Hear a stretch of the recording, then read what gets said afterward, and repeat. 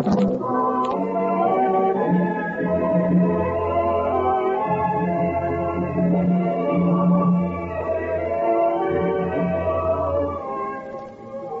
have flown. I have sailed. I have moved about this world of ours, and ever in search of the finest of its kind, we bring you the tops in spine chillers.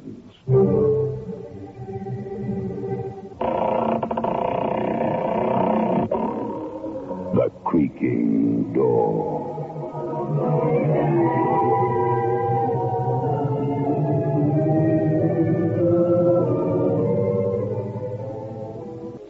Take pleasure in presenting The Creaking Door.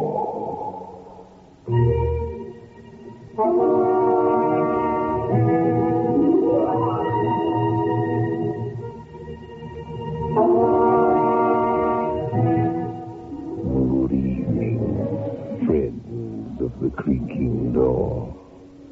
The Creaking Door is opening. So do come here. It won't take long. Your visit. No more than half an hour. Of course, it may seem longer. But we promise to return you to where you're sitting now, intact. Except for your sanity.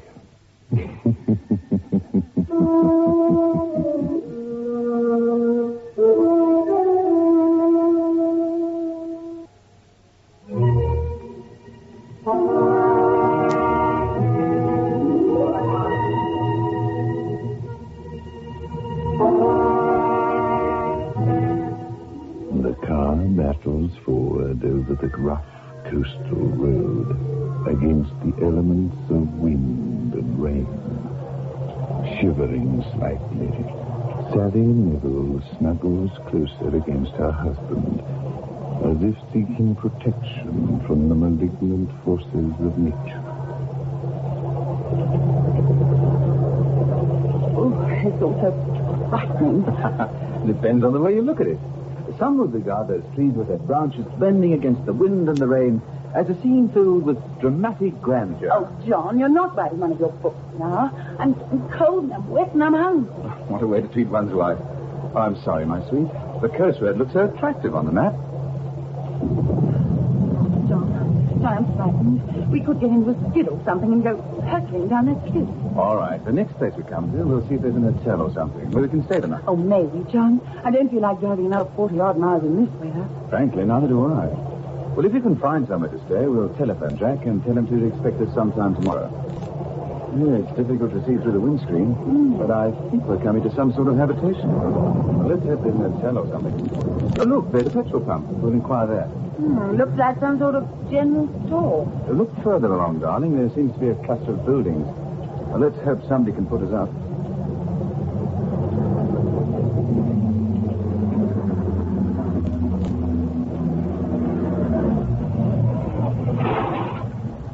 There's no need to get out of the car, darling. Just stand the hooter. No point in both of you getting wet. The place looks deserted. Oh, there must be somebody there.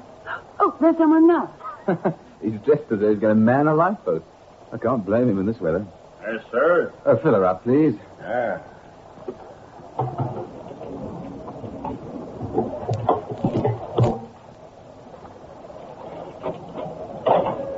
I've been pretty wild today. Reckon this has gone on all night.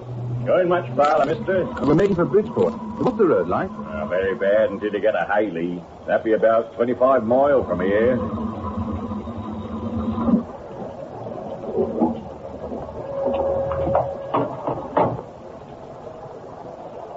You be wanting anything else? Oh, no, thank you. Yeah, I think that's right. That be just right. Thank you. I say, my wife and I are not keen to drive all that distance in this weather. Is there any accommodation in the village? Village? You'd hardly call this place a village. Ain't no hotel or anything, just Muggeridge Arms, and that's a pub. Oh, well, how far is the nearest hotel? Until you get to Coomley, 19 mile away. Oh, no. Well, isn't there anywhere at all? Surely this is a holiday resort in the summer. Not really. Some folks come fishing and the like. Well, there's Cliff Edge. That be let furnish like, but you wouldn't want to stay there. Oh, why? Well, I'm sorry to keep you out in the rain, but... Don't worry about me. This sou'wester keeps me dry. I put you up myself, but we ain't got You said there's a place called Cliff Edge? I take the sort of place I'd like to stay at. Not after what happened. What did happen? They found her, they did. Found her body on the rocks. They say she jumped out of a window. Who owns this furnished house? Oh, Joshua Mugridge. He's on his small holding, he does. You see it as you drive along the road, called Mugridge Farm, it be. It's just as you turn at the bend. You want to be careful at that bend in the road, only a few yards from the cliff edge. 200-foot drop it be. Thank you. We'll be careful. Well, now, mister, it ain't none of my business, but I'd drive on to Cooley if I were you. No good tempting your spirits now, is it? I suppose not. Well, thank you. Good night. Good night, you both. Good night. Hope you get fixed up all right. Oh, quite a character. If I put him in one of my books, I'd be accused of overwriting. What did he mean when he said no good gentlemen? Oh, you know what these country folk in remote areas are like. I doubt if they see any strangers from one month to another. Oh, darling, you're going too far. I hardly see a thing. There's a sign saying dangerous bend. Careful, darling. I'll be careful. To think we left our warm beds. Oh, there we are, darling. Look, Margaret's Farm, it says. We'll be in front of a nice roaring fire in no time.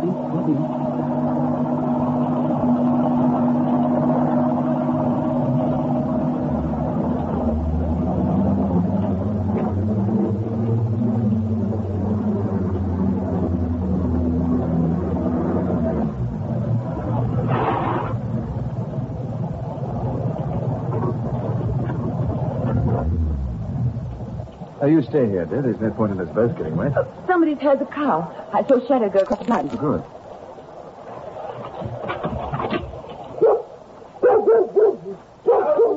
Down. All right, boys. Rufus doesn't like strangers. Boys, come in closer. You'd better stick to your business. Well, they told us at the petrol pump that you might be able to give us accommodation for the night. Accommodation here? He said something about a furnished house called Cliff Edge. I see. You've got someone with you in the car. Oh, yes, a young lady. Excuse me, most inhospitable. It's difficult to see in this rain. You stay where you are, and I'll get an umbrella. Won't be a moment. Oh, well, looks as though our troubles are over. Perhaps we ought to drive on to Cooley. Will I ever understand? Here am I trying to get us food, warmth, and shelter because you've complained of the cold, hunger, and rain, and now you've changed your mind. I can't help thinking of that man at the petrol pump. He suddenly had an odd expression on his face when he talked about this cliff edge or whatever it's called. And what did he mean when he said... Here we are. Don't mind, Rufus. Now that his inspection is satisfactory, he'll go back to his kennel. He likes these storms no more than we do. Let me help you out, madam. Thank you. I'll come back for you, sir. I'll make a run for it.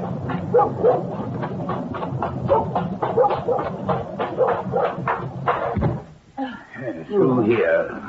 My parlor, I suppose you'd call it. If you'd both kindly be seated, I'll get you a little sustenance. Thank goodness. I thought I was never going to get out of that car. It's been raining consistently ever since we started out. Mind you, it's the time of year for rainstorms.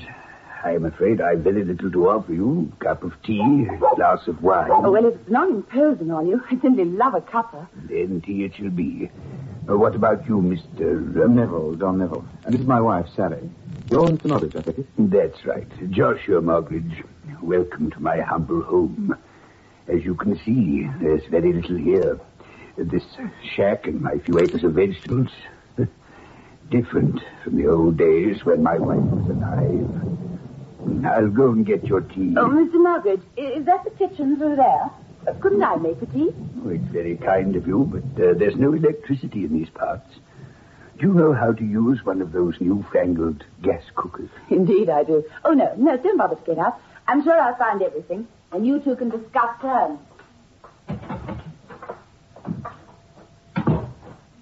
Charming young woman, Mr. Neville.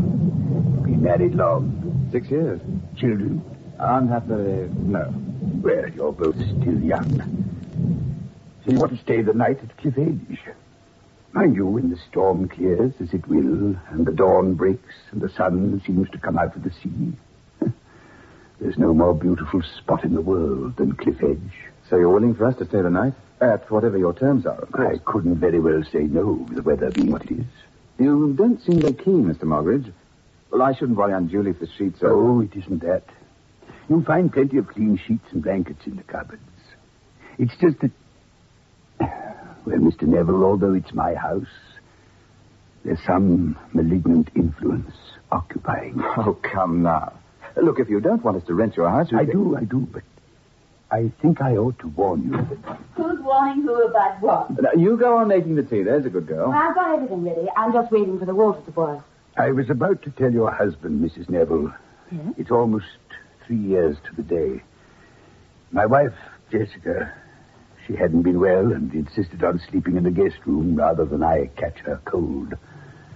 Ever since we moved into Cliff Edge, we'd heard strange noises, for which there was no reasonable explanation. I'll never forgive myself for allowing Jessica to sleep in the guest room. I woke up in the middle of the night. You may not believe it, but I was awakened by a cold, icy hand touching my forehead.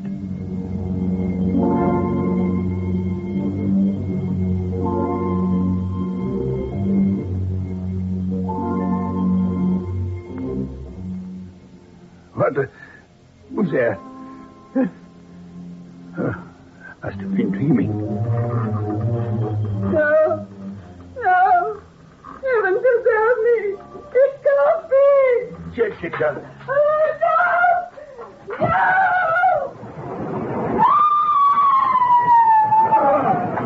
Oh, heaven help us. Jessica.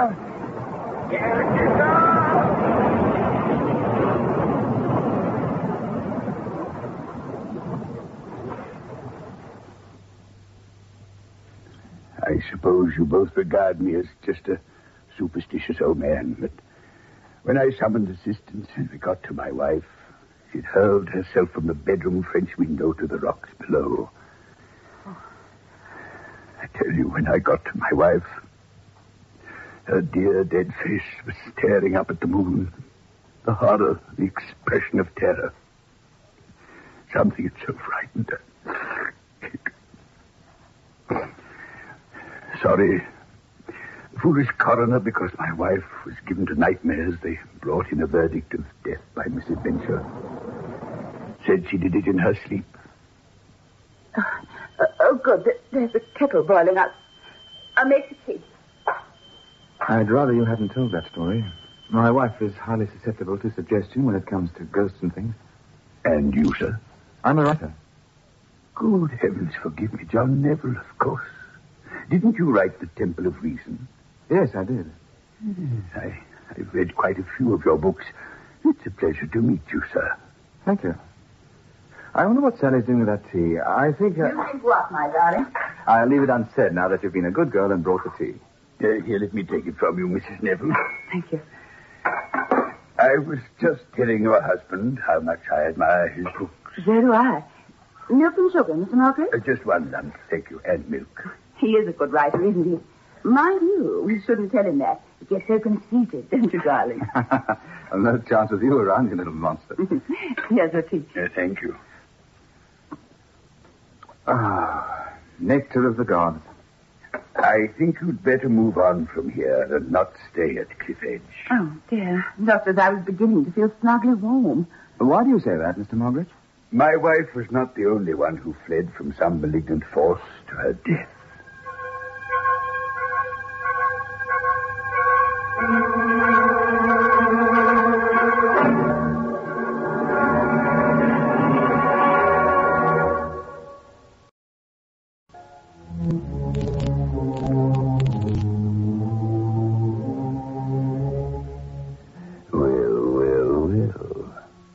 I wonder what Mr. and Mrs. Neville will do now. Will they dare to spend the night at Cliff Edge? I suppose they will, if the spirit moves them. You say there was another death? Unhappily, yes. Until the night of my wife's death, I too scorned what I used to regard as the superstitious nonsense of the uneducated. Yet nothing would have persuaded me to spend another night under that roof. I moved out of Cliff Edge and bought this small holding. As you see, I'm a man of modest means. Like yourself, a stranger inquired as to the possibility of obtaining accommodation in the district. I allowed a not unnatural sense of greed to get the better of my instincts. He rented Cliff Edge for a fortnight. After he'd been there 3 days, some children playing among the rocks found his mangled body. He'd obviously fallen from the same window. He, too, had a look of horror. Awful. Now, my dear, you understand my reluctance to offer you the shelter of Cliff Edge. What sort of shelter can it be that causes human beings to leap to their death? In your book, Mr. Neville, The Temple of Reason, your hero was a man who exposed a fake religious organization. But had you been through what I have experienced... Yeah, I've just noticed it. The rain has ceased. Then you're not required to stay at Cliff Edge. Oh, we'd like to very much. The roads will be in a shocking condition after all this rain. If you could tell us where we could buy some food... Oh, there are cooking facilities, I assume? Of course. Darling, don't think me acting like a silly schoolgirl, but I think I'd be too afraid. Oh, nonsense. I'll be there to protect you. Take my advice. However bad the condition of the road, it would be preferable to staying at Cliff Edge. Let me be honest with you. Were the roads tarmac all the way to my brother's house, were the sun shining and my wife and I had not driven so many miles, I would still relish the thought of staying at Cliff Edge. Oh, darling, don't be silly. It's the writer in him, Mr. Margaret. I think I understand your husband's attitude very well indeed. Shall we go? Will there be room for me in your car? Plenty.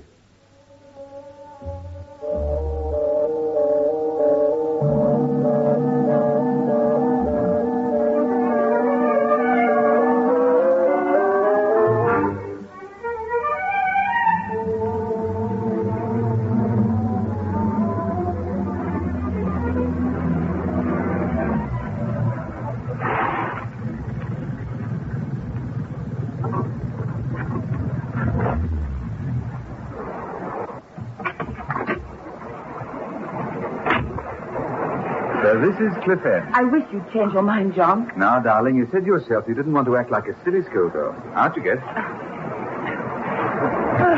The rain has stopped. Everything still looks so dark and bleak and desolate. That's because there's still heavy clouds about and the evening shadows are beginning to fall. Things will look much more cheerful when we've got a fire going and the lights are on. There's so much rust on the lock. It's difficult to open. That's got it. There you are. Oh, thank you. And thank you for letting us have the bacon and the eggs and the milk. You'll find tea and sugar in the canister. Oh, dash it, I forgot to phone Jack. Oh, there's no telephone here, I'm afraid. The nearest telephone is at the Mogridge Arms, about 2 miles on the road. My family owned all this land at one time. It was a rather reckless grandfather who more or less impoverished us all with his gambling. I know what I'll do, dear. As soon as you're snugly in bed, I'll go over to the Arms, telephone Jack, and fraternize with the locals. Ever the writer, Mr. Neville? Yes, Mr. Mogridge. A really professional writer never ceases to be anything else. Everything he sees and hears and does is stored away in his subconscious for future use. Oh, there he goes again, Mr. Margaret, being all literary. If you don't mind, I'll leave you on the doorstep. I took a vow after my wife's death that I would never set foot in this place again, and I never will. Perfectly understandable. Well, I'll call in and see you tomorrow morning to settle up. Or would you rather... No. Tomorrow morning will do. You're still determined. I can't dissuade you. Good night, Mr. Mogridge. Good night to you. Oh, it's all so musty in here. Well, of course it is. It's been shut up for so long. It's warm enough to open the windows, so let's let some sanity and air into the place. Come on, love. In we go.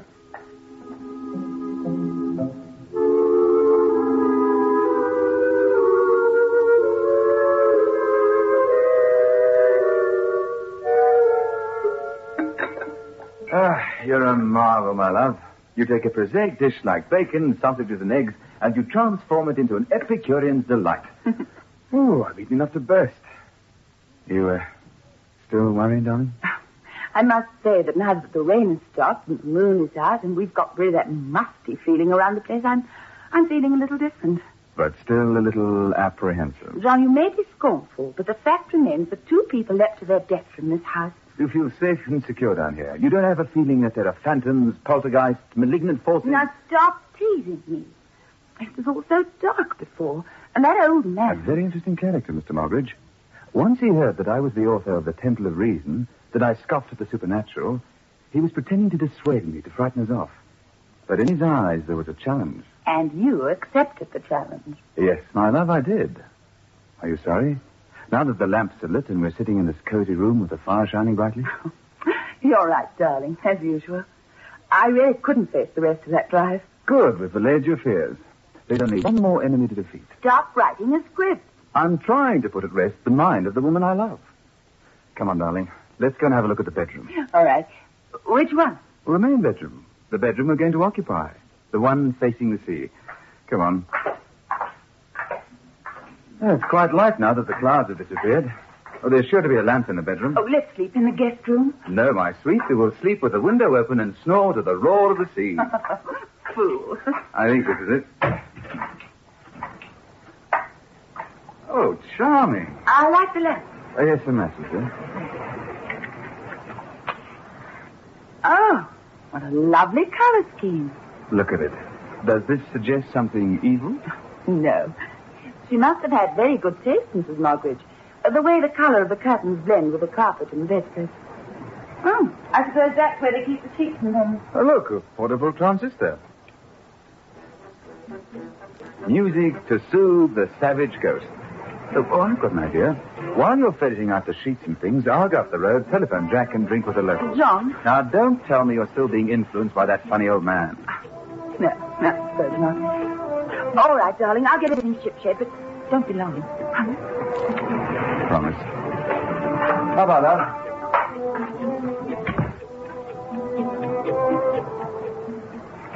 You have been listening to The Benny Morris Show. And now here is a summary of the programs you can hear. Oh, the sheets. Now, I wonder where the blankets are. What's that? John? Oh, it's nothing. Oh, where's John? We should come back. Don't be a fool. Could be a stray cat.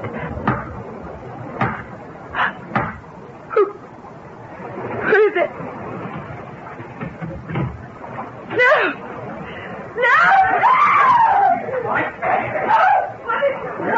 All right, darling, everything's all right. It's not a ghost. It's Joshua Margaret. It's sheet off him.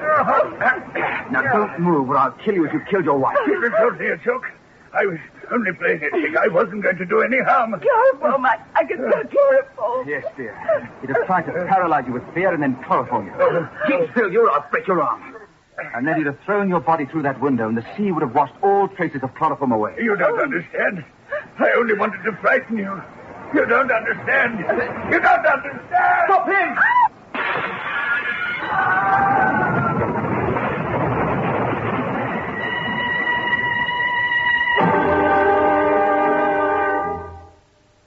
Oh, there it is, Sergeant. There's the cotton wool he soaked in chloroform. Of course, he was as mad as a March hare. I don't suppose he would have got away with the other 2 murders were he not a Moggridge and they gave him the benefit of the doubt. Perhaps it's just as well he died the same way as the others. We might have been able to charge him with attempted assault, but we couldn't have proved he'd killed his wife or the man who took the house over. But he didn't mean to tackle both of you, sir, did he? No. I set him a trap, Sergeant. I told my wife in front of him that I would be going to the Moggridge Arms to telephone my brother. I knew that he'd be watching this house, waiting for me to leave. All I did was to walk down the road, nip behind a hedge, and came back into the house through the kitchen door. From then on, I watched every move. I'm sorry I let you get such a fright, darling. Well, sir, I'll get back to Coombe. I never was satisfied with the verdict of the inquest on Mrs. Moggridge or Mr. Burnside. What about you 2? Will you stay here the night? Well, not us, Sergeant. We'll drive to Coombe, too. I wouldn't stay a night under this roof for all the tea and china.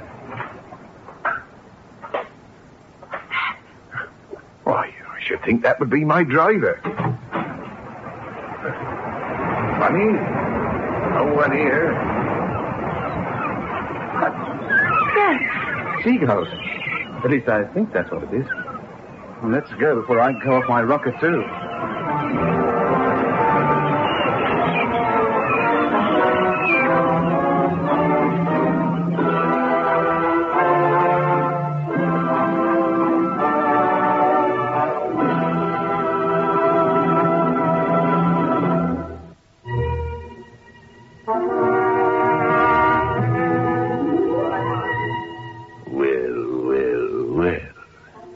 One can understand John Neville not wanting to go off his rocker.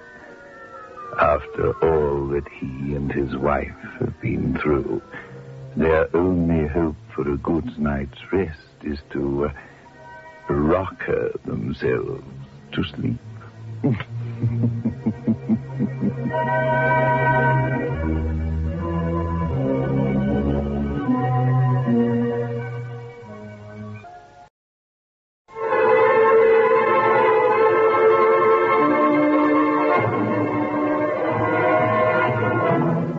This is your host back again. Just a reminder of our rendezvous next week. Where are we going? Through the creaking door, of course.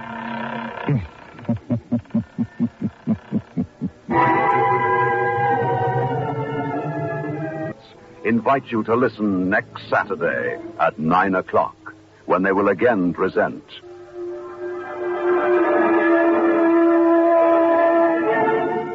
The Creaking Door.